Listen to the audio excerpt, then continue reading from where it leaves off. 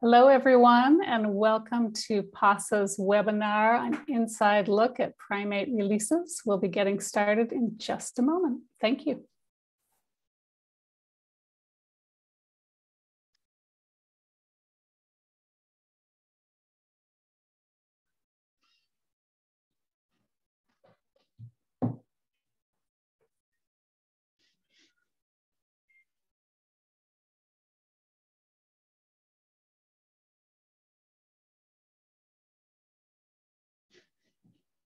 I see lots of great names showing up here. So good morning and good afternoon, good evening, wherever in the world you are. We're so glad you're here. Hi, Karen.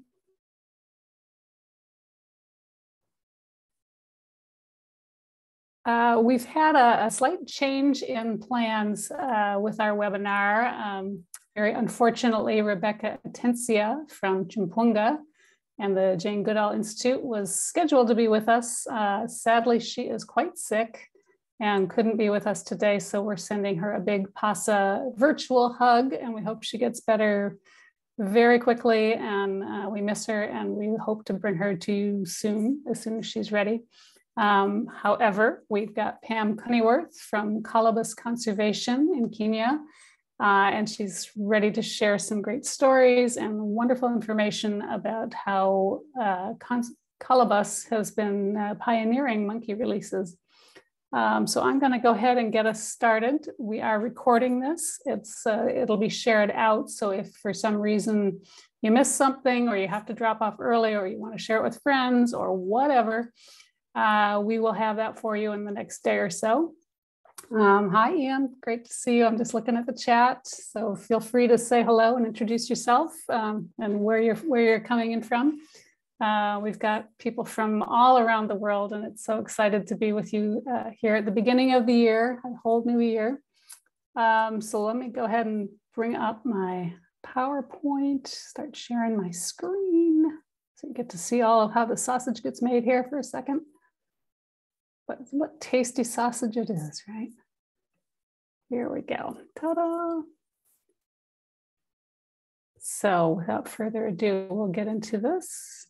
So I am Jean Fleming. I'm with PASA, and it's my pleasure to welcome you here today. We're going to be talking about primate releases. Primate will be mainly focusing on monkeys, since we got Pam with us, so that's her area of specialty. We're going to talk about the different variables that go into releasing monkeys into the wild. We'll have time for questions. Should be a great discussion. Just a little bit about PASA. If you're not familiar with us, we are the Pan-African Sanctuary Alliance. We were created in 2000 by a group of visionary sanctuary leaders who came together and realized they had common issues that they could solve better together. And since that time, we've grown to be 23 different members in 13 different countries across Africa. We're the largest such alliance in Africa, and we're proud of all of our members. The work is really about being deeply embedded in the communities. Our members have decades of experience all across in Western Africa, Eastern Africa, Southern Africa. And they have created programs that not only care for rescued animals and reintroduce them to the wild, but also address the really challenging threats that they're faced with: habitat loss, climate change, poaching. You name it, it's coming at them, and they deal with it all with an incredible spunk and very few resources, especially these last few years while we've had the COVID pandemic. It's been a very difficult time for them, but they have gotten through with a lot of help from generous donors all around the world, and we're so grateful for that. A little bit about the impact we've had over 20 years. In that time, we've rescued more than 4,000 great apes and monkeys, and many other animals as well. There's a great gray parrot rescues going on. There's pangolins, many other animals are involved, but our members are primarily focused on primates. They employ over 800 people, not 8,000, across Africa, mostly African nationals, returning $6 million annually about into the economies locally.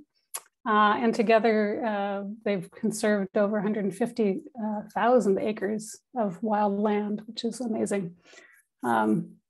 So let's turn our attention to the topic at hand, which is releases. In 2021, our members, PASA's 23 members, reintroduced about 400 animals back into the wild. This is a combination of primates, chimps, monkeys, and also other species. And then they, in addition, they monitor about a little over 700 animals in the wild. So it's quite extensive. And Pam is going to take us into the ins and outs of what really goes into a release. They're complex and costly operations.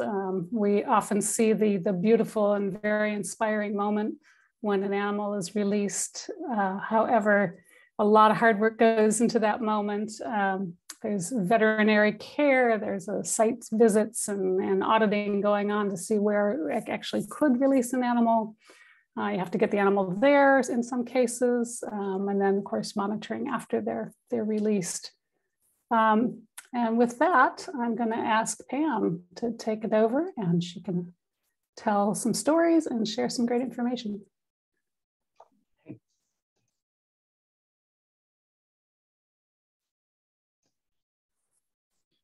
And Pam may decide that she wants to turn her video off just because of bandwidth issues in Kenya, where she's located. So if that happens, you can trust that she's with us, but just wants to preserve her internet.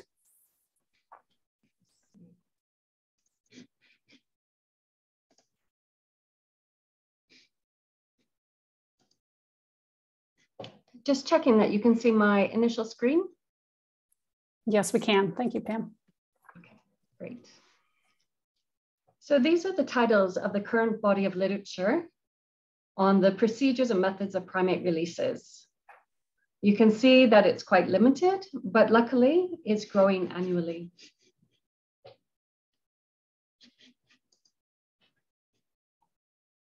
When I started planning the releases of the primates at Colobus Conservation in 2003, these were the only publications available to me at that time. But of these, only 3 describe the releases of monkeys. And not a single publication was available describing African monkey releases. Hello, my name is Pam Cunneyworth. Over the last 20 years, I've been overseeing the Colobus Conservation Primate Welfare Response Team. We've responded to almost 3,000 calls from community members in Southeast Kenya. And today we are talking about releases, and it has been a journey. The big takeaway is that one size does not fit all, meaning that we had to develop a unique protocol for each of Diani's 6 species of primates. Diani is a suburban area, and remarkably, there are 1,500 monkeys living within the 7 square kilometer town, so about 3 square miles. There are literally monkeys on every corner. So Diani is in the southeast corner of Kenya, and it lies parallel to the Indian Ocean. It's an international tourist resort town. So there is indigenous trees and forest interspersed amongst the hotels, shops, and residential areas. So as I mentioned, Diani has 6 primate species, and this is really unusual for a suburban area. So a bit of taxonomy here. So we have 6 primates, 2 are galagos species, and these are the primitive primates. We also have baboons, vervets, Sykes monkeys, which are Cercopithecines, and Colobus is a colobine. Cercopithecines and colobines are 2 distinct types of monkeys with a number of unique characteristics. So notably though, the colobines are leaf-eating monkeys, whereas the others are omnivorous, so they eat a wide range of foods. They also vary in their size, habitat preference, with some being more terrestrial, so more on the ground, and others being more arboreal, preferring the trees.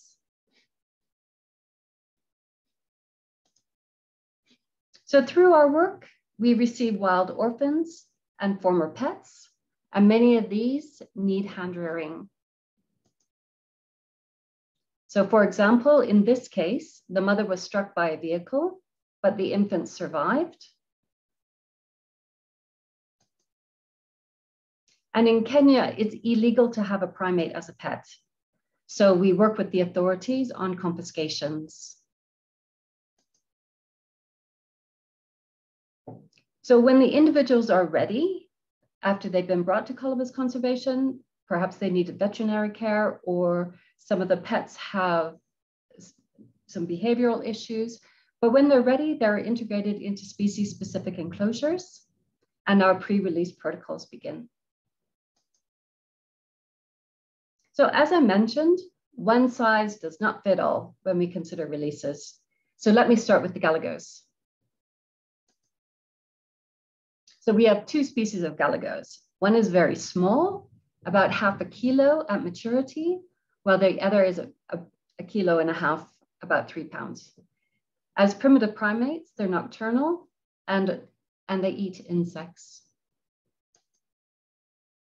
So we started developing galago release protocols by conducting a census in Diani for both species. And as these are nocturnal species, much of our work was based on vocalizations.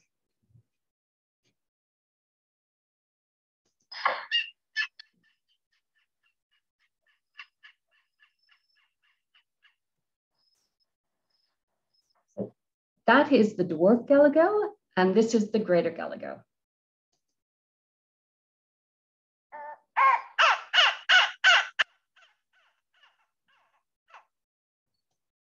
So you can tell they're both galagos, but they clearly have a similar structure to the call, but they are different. So we were able to do the census based on the calls with some visuals. And we mapped our census results and created these heat maps, these population maps, where the darker the color, the more observations were made.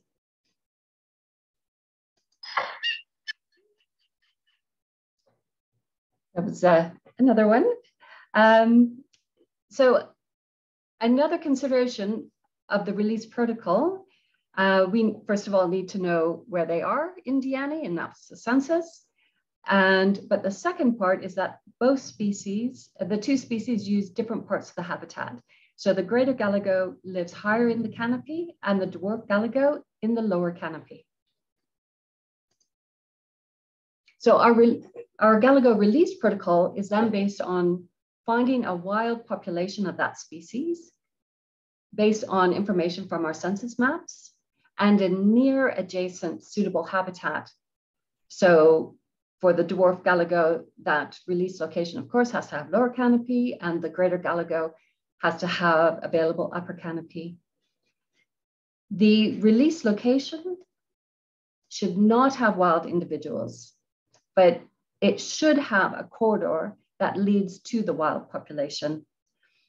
So why we do this is that what we found is that these individuals, because they lack experience in the wild, this provides them with time to learn how to forage, how to move about the environment, jumping back and forth, what to do in a rainstorm. So this gives them time to adjust.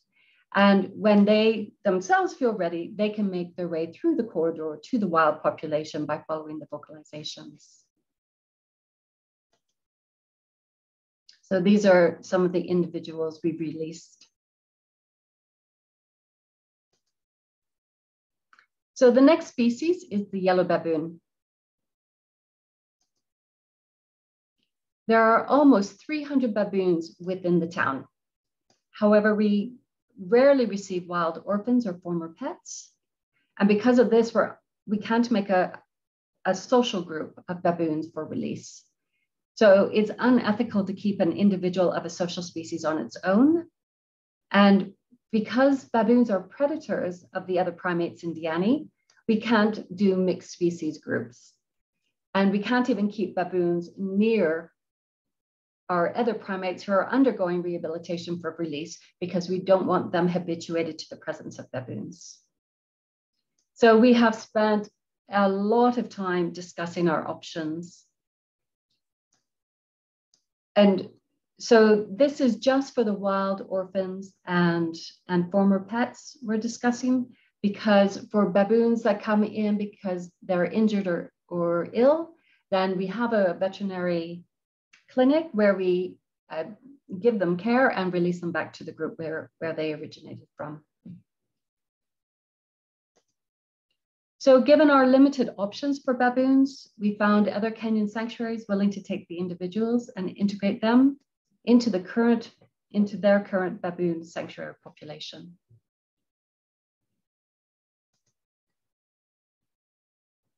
So for vervets, this is the most frequent species of wild orphans and former pets that Colobus Conservation receives. So after hand rearing, they enter the nursery group and begin interacting with the individuals that they will eventually be released with. And from there, the nursery group is slowly integrated into the main vervet group.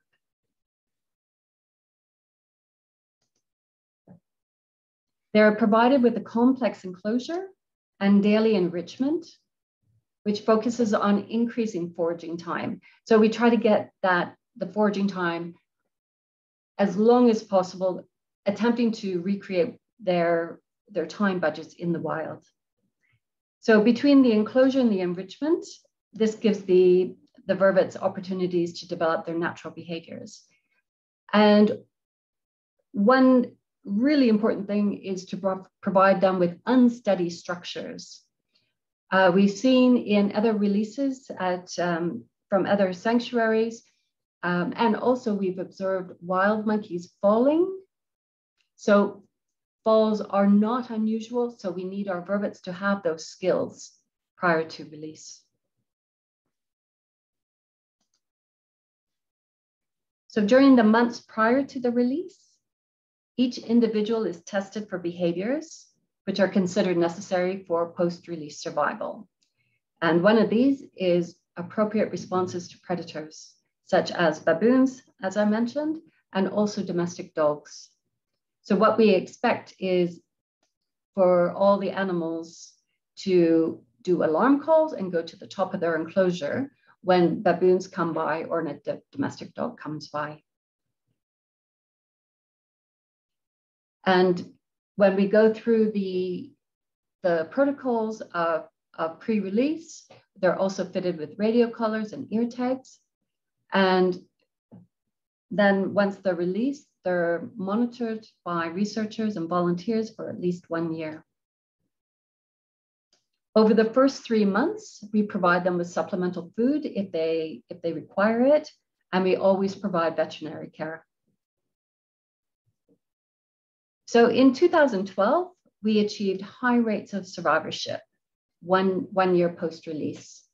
And the percent of survivorship was comparable to the wild groups that we were also studying alongside that release program. And we had adult females giving birth during that 1 year as well. So we considered the release a success, except for one main hurdle. On release, the vervets were being aggressive to the staff members. So at that point, we had to begin investigating how to resolve that. Luckily, one of our volunteers was a pediatric occupational therapist working with special needs children. And with a grant from PASA, Petra returned to Colobus Conservation to help us find a solution to this aggression to the staff after the release. So the first thing she did is she videoed our work around the enclosures. And together, her and I reviewed these videos, and we saw instantly what the issue was.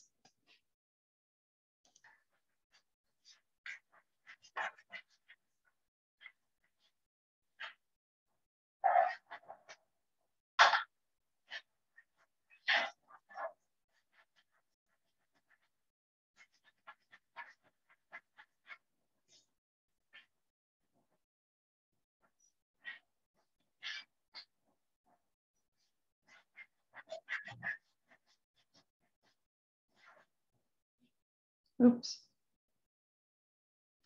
So you see that Tony is going about his work. On the other side of the enclosure, he's not promoting any interaction with the vervet infants, and the infants are unafraid of him. So we had our typical way of being around our monkeys in the cages is neutral. We're pretending to be invisible to them. So we're not interacting with them at all. But when Petra and I reviewed this video, we saw that this neutrality was being viewed by the monkeys as subordinate.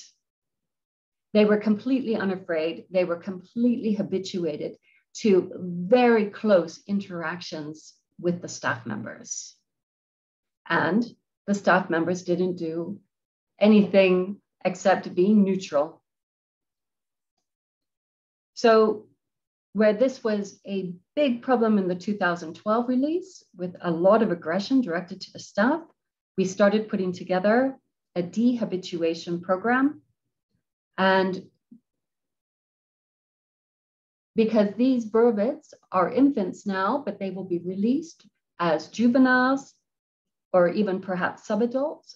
And when we get former pets in, often they're older subadults or even adults. So when you have completely unafraid, over-habituated animals in the presence of the staff after release, this creates a very risky situation. So the dehabituation was going from being neutral behaviors towards the monkeys, or neutral, our presence is neutral around the monkeys, to using our body language to be dominant over the monkeys, to be assertive over the monkeys. We know that the aggression by post-release monkeys is,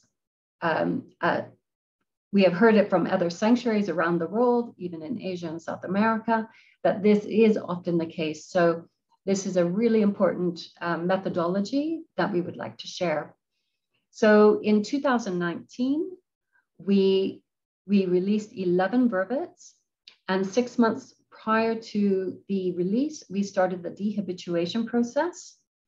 And after release, we did not have a single encounter of aggression from the vervets towards the staff. And notably, all 11 individuals survived 1 year post-release. As vervets and Sykes monkeys belong to the same tribe taxonomically, we thought that the release protocols would be the same. Surprisingly, they are very different. But it took us up till about 1.5 years ago to understand how they are different. So vervets need to be released as a group. And importantly, no other vervet group can be in the area. We tried that once. We released a vervet group to our local home range group of vervets. So both groups knew each other and knew each other well, but they fought on release. So we took the release group back into the enclosure. And then we worked on removing the vervet group from the Colobus Conservation property, because we were releasing from the pre-release enclosure directly onto our property. So when the wild group came around, we gently pushed them off the property and got them to move on their way.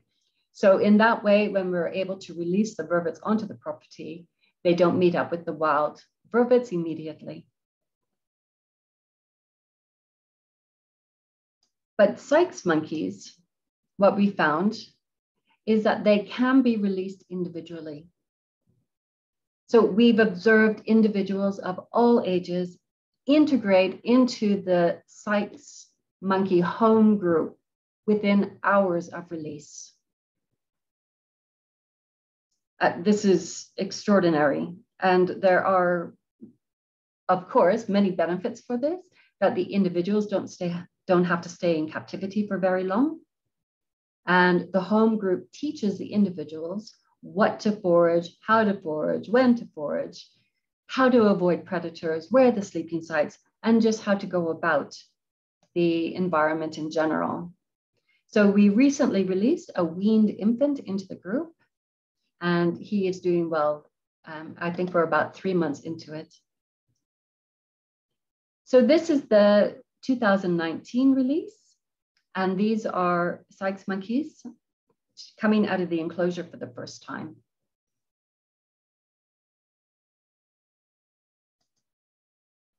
And just minutes after being released.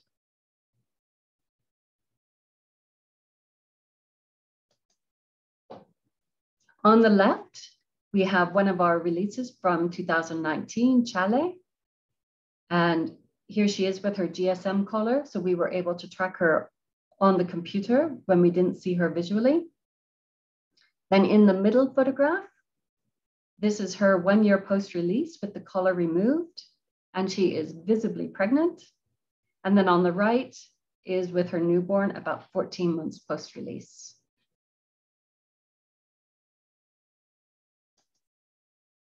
And lastly, Colobus.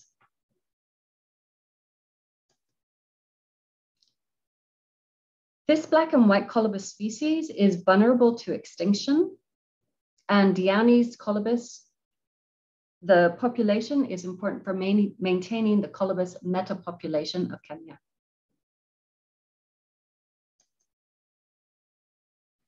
So over the years, we have found abandoned Colobus infants on the ground, surprisingly uninjured. So they weren't, apparently they're not a result of infanticide or attempted infanticide. So this is our veterinarian, having just received a newborn infant that was just found on the ground. So in cases like this, once we give the infant a check over, we start searching the area where the infant was found, looking for a group to where it belonged. However, the group in the vicinity of the infant is not always the infant's group. So we learned this through trial and error. So on one occasion, we presented the infant to a nearby group where the infant was found.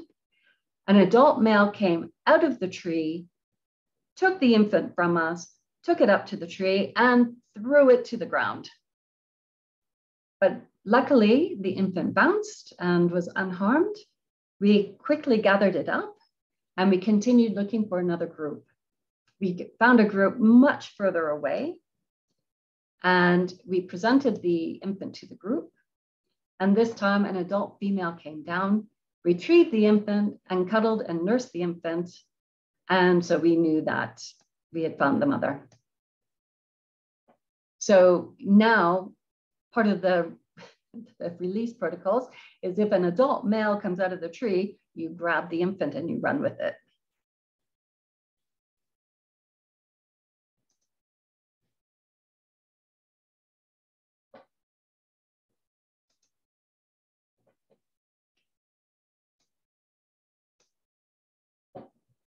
Oops, sorry.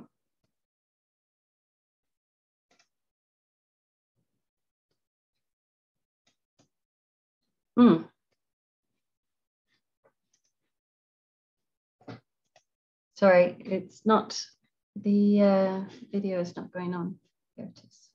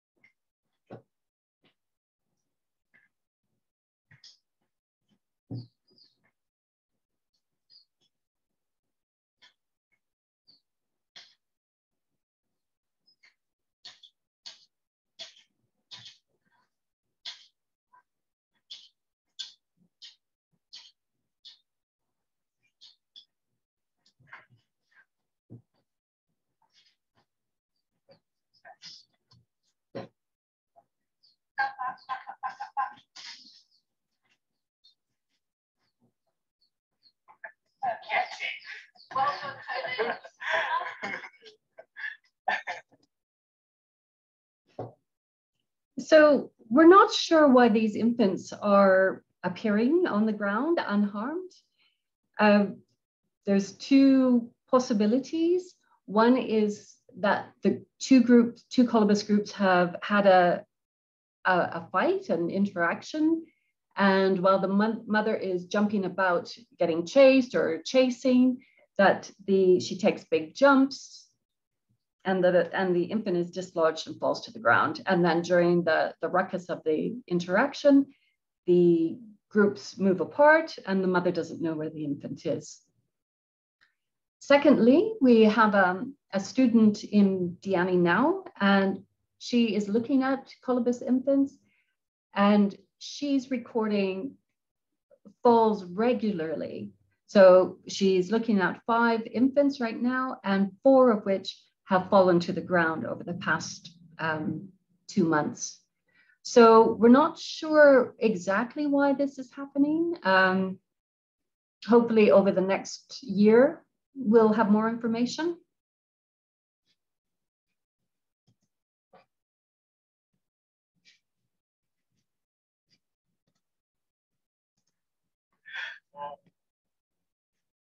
So almost 20 years on from my first days of trying to work out how to release the 6 species of primates in Diani, we now have protocols. We're still developing them, and there's still so much more to learn. So people used to say to me many years ago, why don't you just go and ask people how to release them? Which my response was, no one knows. There isn't anyone to ask. So now we want to share our experiences so that other conservation managers won't be in the same position I was in many years ago. So if you ever find yourself in Kenya, please visit us in Diani. So from our staff and volunteers at Colobus Conservation, thank you for taking time to listen to our stories today. And of course, the release protocols were developed by a large team of people within Colobus Conservation, directors, management, researchers, and volunteers. And in addition, we have had lots of discussions among PASA sanctuary managers. And among the many, many, many people who were involved, there are key people to the protocol development who I want to say a special thank you to. Andrea Donaldson, James Ra Mukundi, Petra Lessinger, Amy Lacey, Nancy Munganya, Zoe Edwards, Samantha Palmer, and Koen Benjis. And these people whose fieldwork and analyses gave us a lot of insight into progressing our protocols further. If you'd like to join our mailing list, please send us an email.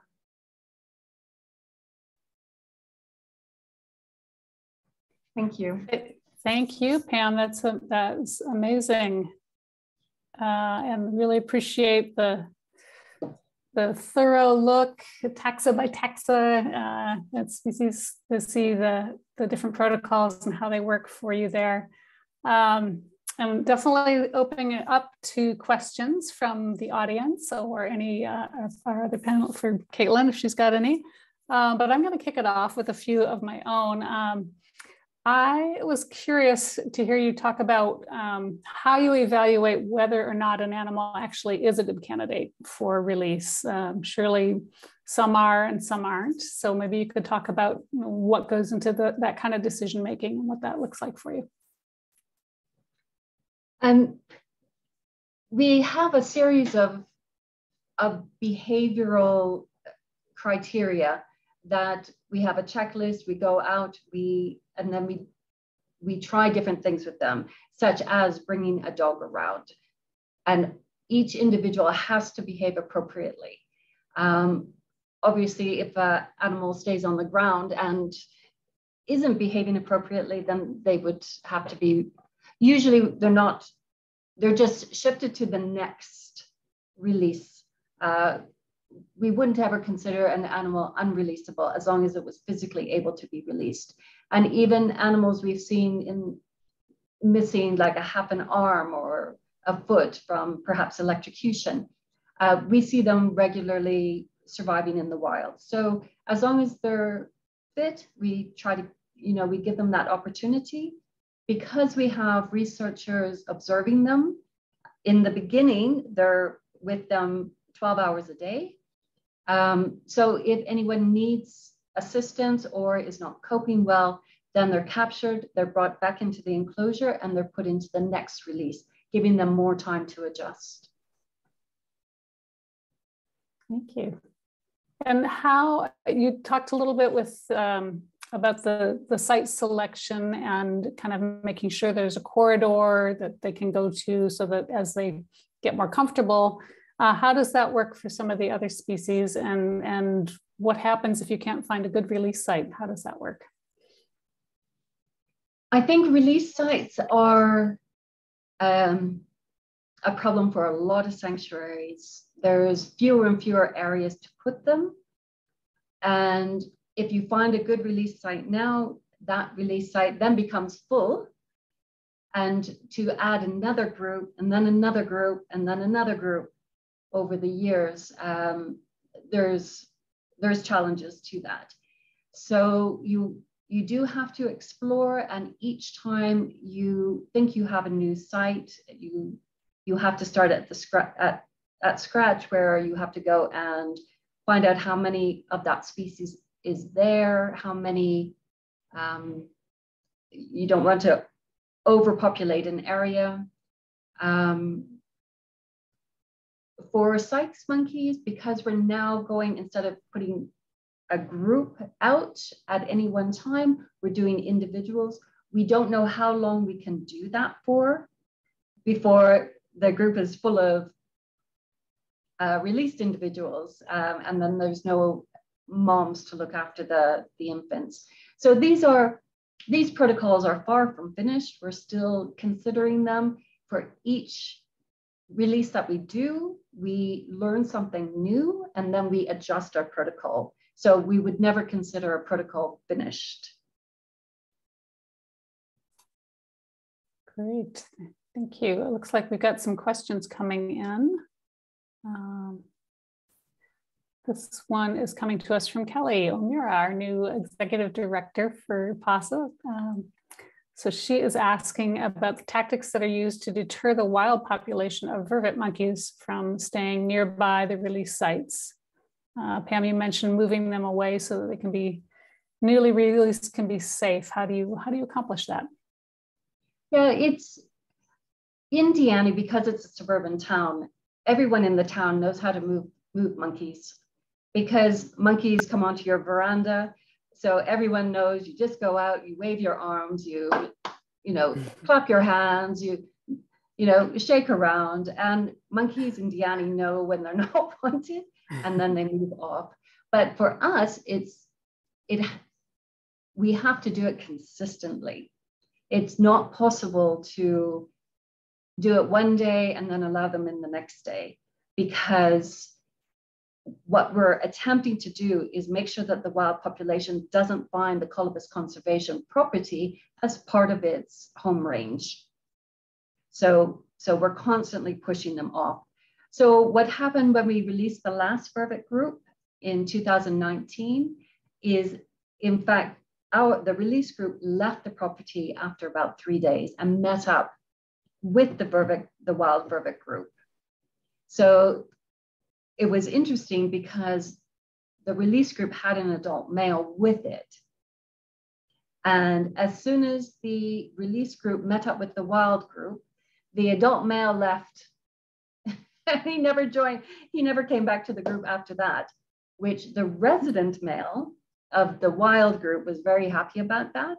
And so then there was a slow transition with those individuals. And in the end, we had a number of wild vervets join our group, including wild adult females, which nobody had thought that was possible. So we learn something new every time. I have a question, Pam. How do you could you talk a little bit about getting buy-in from the local community? Like, do they see these monkeys as pests, and is there then an issue that you're reintroducing them and sort of building up populations in the wild, which is the suburbs? Yeah, so all of our, I would say about 95% of our released monkeys come from Diani. So we're not introducing new monkeys to the area. So these are individuals that our emergency response team goes out when we get a community call of perhaps a monkey's been hit by a car or electrocuted.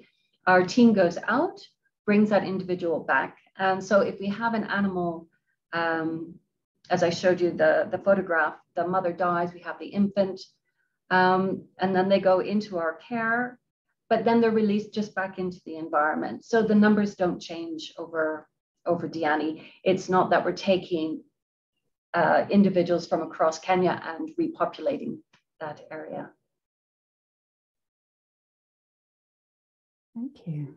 Another question. This one is from Jenny Botting.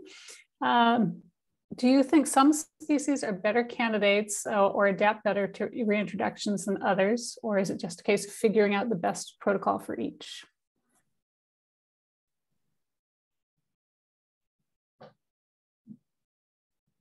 Clearly, there's, at least we have 6 species with 6 different protocols.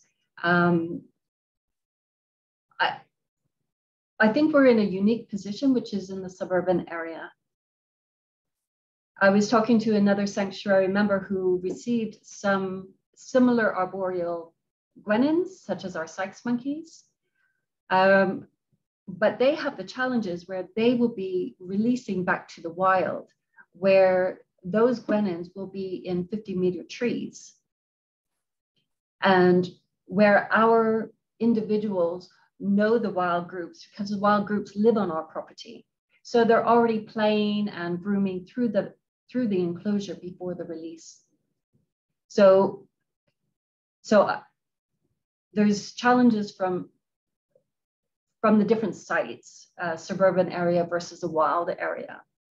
So are we able to, some of our sanctuary managers are releasing into national parks, and that will be our next step, is to look how many, whether we release our vervets into a national park, we have to consider that, but other sanctuary members are doing that.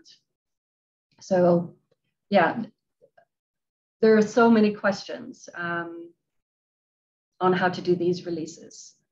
Even though we've answered a bunch, there's still many more to come. We've got a question from Allison White. She's asking, do you do any outreach work with the community, primate conservation or habitat conservation? Maybe speak a little bit to your programs that connect with the community. Yeah, so all our work has a community component.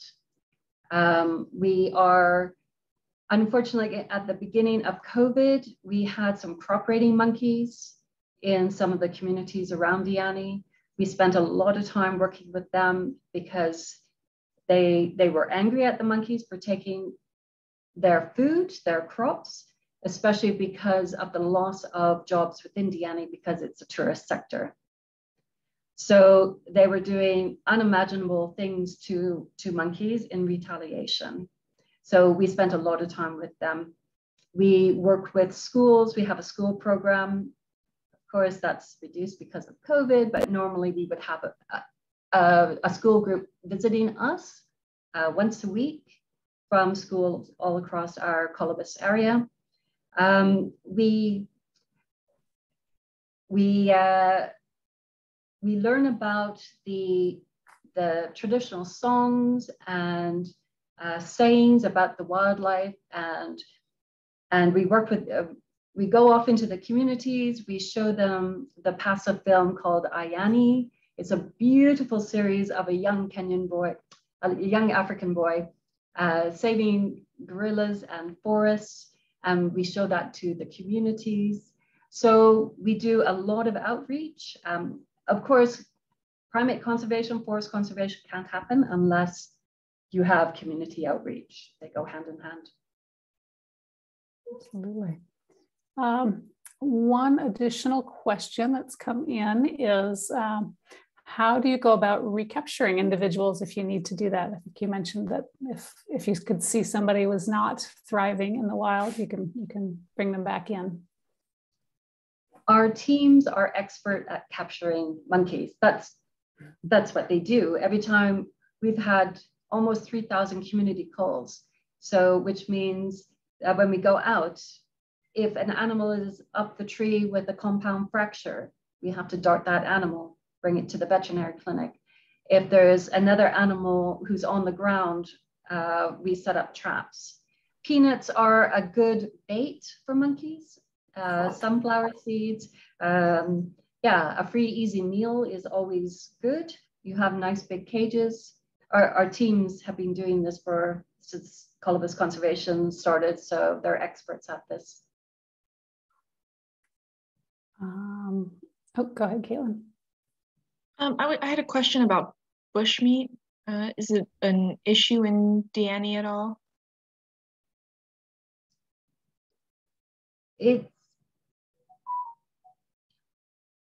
There is some bushmeat going on. Kenya is not, I know other areas of Africa, bushmeat is a big problem. In Kenya, it's not a big problem, but we don't want it to become a big problem. So we do know, we have, of course, we know what's going on in our area. People are killing baboons and using that meat and mixing it with cattle meat, with beef, and selling it as beef. So when we find out about these, we alert the authorities on that. We do want to put out information on bushmeat, try to keep everybody safe. So that's part of our plans as well. We've got a question about the galagos. For the animals that are nocturnal, do you have a nocturnal routine with them before the release? How do you manage differences in taking care of nocturnal and diurnal animals? And Sarah also adds, thank you so much. She loved the presentation. Okay, thank you. So we have an enclosure set up for the galagos, and so that they sleep during the day, and we've got special boxes for them to sleep in. And then they do their thing. We feed them at the end of our day, at the beginning of their day. We capture insects for them, and we put them in the cage so that they're able to start learning how to jump around and catch live insects. There are challenges about how to track them after release, because once we release them, we've had one person who's living at a property who was able to tell us whether they saw the individual or not, but it's a suburban setting, so it's not that people can wander around after dark following animals. So we're looking at different kind of transmitters, radio collars, but they're such small animals, and especially the dwarf galago, to put on any kind of collar, that's tricky. So we're just waiting for some of those technologies to get smaller and smaller. And I think within the next few years, we'll have something that we can actually put on them to track them long term. Yeah.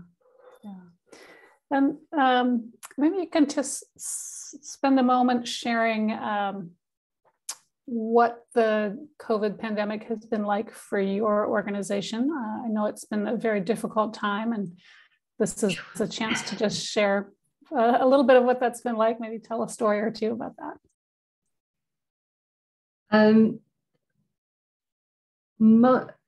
Most of our finances come through volunteers and researchers, eco-tours. People come, so we give them a 1-hour eco-tour. We have a little shop, and with COVID overnight, we dropped down to about 5% of our income. So it's been very, very difficult. our programs are set up at the least cost possible. So through very kind donations, we've been able to make ends meet on a month-to-month basis. People have had their salaries cut, and that was a staff decision to do that. Yeah, it's been very difficult, but we have no choice but to continue. Yeah, and we just make it up by the end of the month somehow. We're lucky. We are seeing some tourists returning. So we are getting some eco-tours through. So yeah, it's been tough. Absolutely, absolutely. Well, we are so grateful for the work that you're doing and the lives that you're saving there. It's an incredible challenge, obviously, and you do it with dedication and love. And we're thankful that you could share your stories with us. For those of you who are interested in supporting this work, you can visit PASA.org and we can make a donation on your behalf to Colobus. So I'd encourage you to share if you can. Obviously, a little goes a long way, and all of the members' sanctuaries of PASA are able to make miracles happen on a very small budget, and your generosity is incredibly appreciated every day there. So we thank you, Pam, so much for the work you're doing and for taking time to share it with us. And Caitlin has shared the link there in the chat for those of you who want to just get right in there and do it now. So we'd be very grateful. And for everybody else, thank you so much for joining us. And we hope to come back at you with Rebecca soon. And we'll be doing more webinars and sharing stories of primates as we go. Thank you so much. Thank you again, Pam. And we'll see you the next time. Super. Thank you very much, everyone.